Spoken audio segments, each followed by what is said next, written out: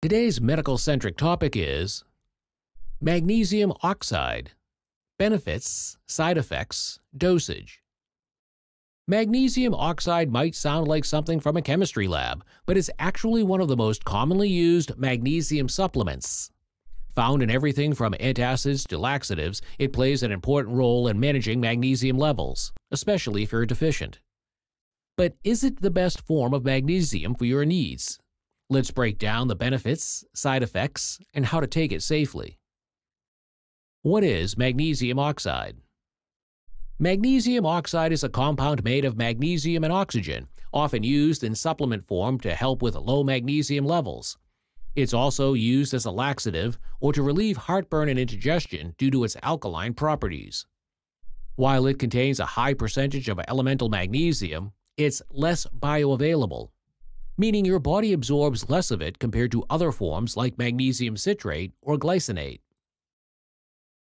Benefits of magnesium oxide. 1. Corrects magnesium deficiency.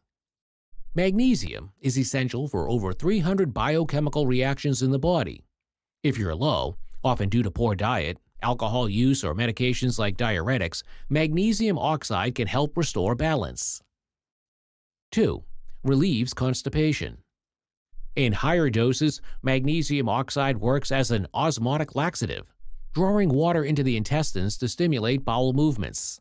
It's often used for short-term relief of constipation. 3. Supports heart and muscle function.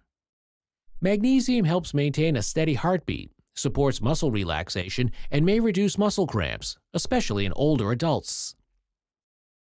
4. Alleviates heartburn and acid indigestion. As an antacid, magnesium oxide can help neutralize stomach acid and ease symptoms of GERD or occasional heartburn. Side effects and precautions. While magnesium oxide is generally safe, side effects can happen, especially at higher doses. Diarrhea, stomach cramps, nausea. More serious issues can occur if you take too much or have kidney problems, such as electrolyte imbalances, low blood pressure, irregular heartbeat. Avoid using it daily as a laxative without medical supervision.